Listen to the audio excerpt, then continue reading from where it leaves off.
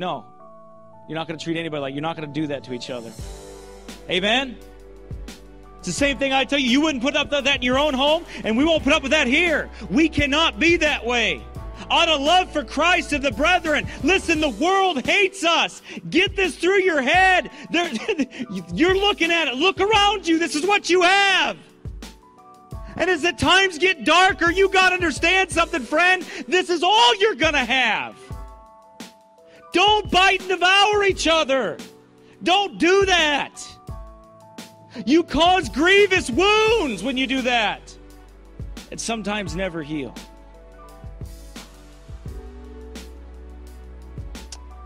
This I say then, right after that verse, he said, take heed that you be not consumed one of another. This I say then, walk in the Spirit, and ye shall not fulfill the lust of the flesh. For the flesh lusteth against the Spirit, and the Spirit against the flesh, and these are contrary to the one to the other, so that you cannot do the things that you would.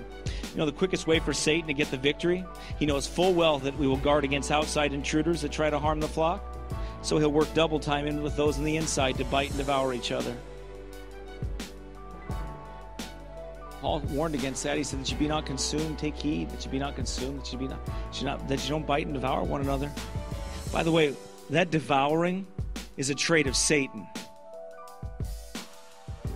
You understand?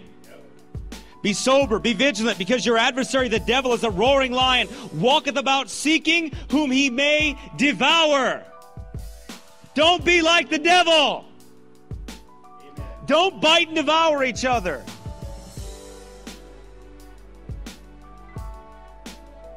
Now the works of the flesh are manifest, which are these: adultery, fornication, uncleanness, lasciviousness, idolatry, witchcraft, hatred, variance, emulations, wrath, strife, seditions, heresies, envyings, murders, drunkenness, revelings, and such like, of the which I tell you before, as I have also told you in times past, that they which do such things shall not inherit the kingdom of God. What's he talking about, though? Wrath, strife. Don't tell me you're a soldier keeping rank when you're backbiting your brother and maximizing his flaws, or just overall putting him down. That's a work of the flesh, friend. That's not a work of the Spirit. That's stirring up strife and discord, and God hates it. Proverbs 25:23 says this: the north wind driveth away rain, so doth an angry countenance a backbiting tongue. Contention heats the spirit and puts families and societies into a flame. And that fire is commonly kindled and kept burning by whisperers and backbiters. What is backbiting? It's speaking badly of someone who is not present. It's to censure, slander, reproach, or speak evil of the absent. It's the act of slandering the absent. Biting and devouring each other over faults, or bringing up my brother's faults, or even perceived faults all the time, in a way to defame him in some way. When he's not there, it's backbiting.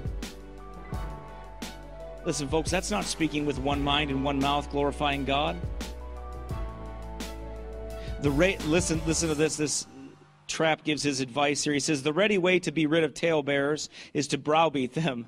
For like whelps, if we stroke them, they lay upon us and defile us with fawning. But give them a rap, and they are gone. So here, carry, therefore, in this case, a severe rebuke in thy countenance, as God doth in Psalm 80, verse 16. Be not a resetter to these privy thieves, a receptacle for these Murres nominus, as one calls them. The talebearer is as blameworthy as the tale here is as blameworthy as the talebearer, and he that loves a lie as he that makes it. Listen, if one of you are starting to browbeat your brother, talk bad about your brother or sister in Christ, you say, hey, wait a minute, let's pray for him. How about that? How about we pray for him instead of bash him? Oh, I know, because bash him does a whole lot of good. No, it feeds your ego. That's what it does. It feeds your ego and makes you feel better yourself to tear somebody down. But you know what it doesn't do? It doesn't help the situation at all, does it? Well, what does help? Prayer. Maybe I need to pray for my brother and sister before I complain, murmur, talk bad about them, downgrade them, and talk about what they've done or what they haven't done or how they don't measure up to me because I'm such a great Christian and everybody else just, sorry guys, you're just losers. You just don't measure up to me. Someday you'll be as good as me. Oh, nobody's ever said that. Nah, but you think it. That's why when we look at somebody that's maybe not doing something they should be doing, we're comparing ourselves among ourselves, which is not wise. Well, they don't preach as much as me, or they don't do as much as me, or they don't give as much as me, or they don't. Okay? Does that mean you're better? Does that mean you're better than them?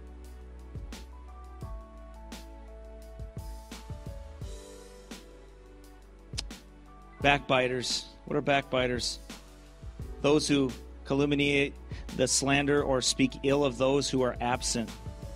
Listen to this. Whisperers declare secretly and with great reserve the supposed faults of others. Backbiters proclaim them publicly and unavowedly. See the difference? Whisperers go to their tent. They go back and they whisper in private to people and tell them how bad somebody is. Right? They whisper about them in private and they talk about them. Go back to their home. What happened to Israel? They were whispering in their tents, weren't they? They were murmuring in their tents about. But who heard it, friend? Do you remember who heard it? Was it Moses that heard it? God heard it! Right. And God was angry with it. And what did he do? He brought down swift judgment upon them for it. But that's in the Old Testament, right? He's a different God than the New Testament. We can get away with that now. God doesn't care if we do that in the church now. We can just go ahead and bite and devour each other, talk bad about each other, think bad about each other, think evil thoughts, and do all those things. Because after all, we're in the age of grace, so we can get away with it. No, we can't, friend. It'll eat us up. Not to mention what it does to our brother, but it'll eat us up. It'll destroy us. So whisperers, they declare it secretly and with great reserve, the supposed faults of others. Backbiters proclaim them publicly.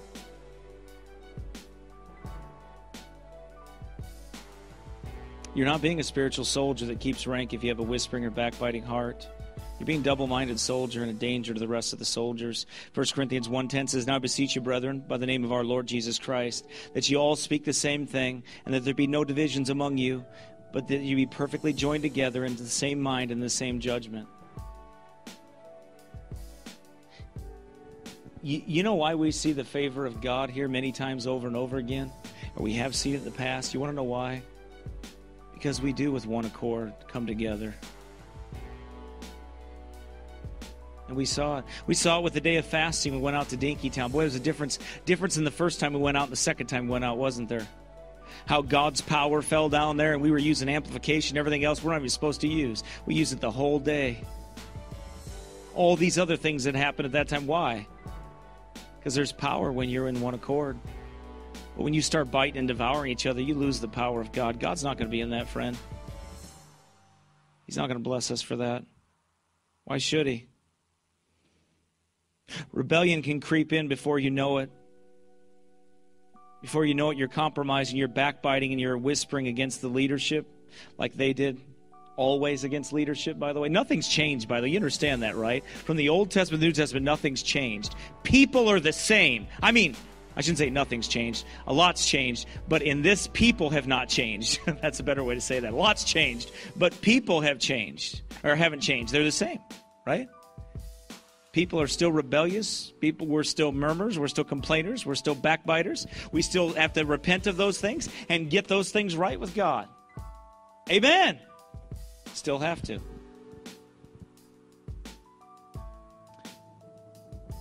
A froward man soweth strife, and a whisperer separateth chief friends. Folks, there ain't enough of us to do that. I just want you to know that there isn't. There isn't enough of us to have a spirit like that. There just isn't. We can't have it anyway because God commanded us not to, but there isn't enough of us to have a spirit like that. We'll destroy each other. And we'll never know what God really wanted to do with this church if we're that way. We'll never really get to know what God wanted to do. I don't want to live a life of regret. I don't want to look back. I'm already going to look back enough and reflect as I'm an old man someday if the Lord tarries his coming and I don't get shot by somebody or my head cut off. I want to look back. I don't want it to be filled with, you know what, we could have went that extra mile, but we decided not to. We could have obeyed God. We could have put these things down. We could have dropped our pride. Could have done that. Let me ask you a question. Have you prayed for the people you complain about? I mean, have you earnestly prayed for them more than you've complained about them and murmured against them? Most of the time, when somebody is murmuring and complaining, they're not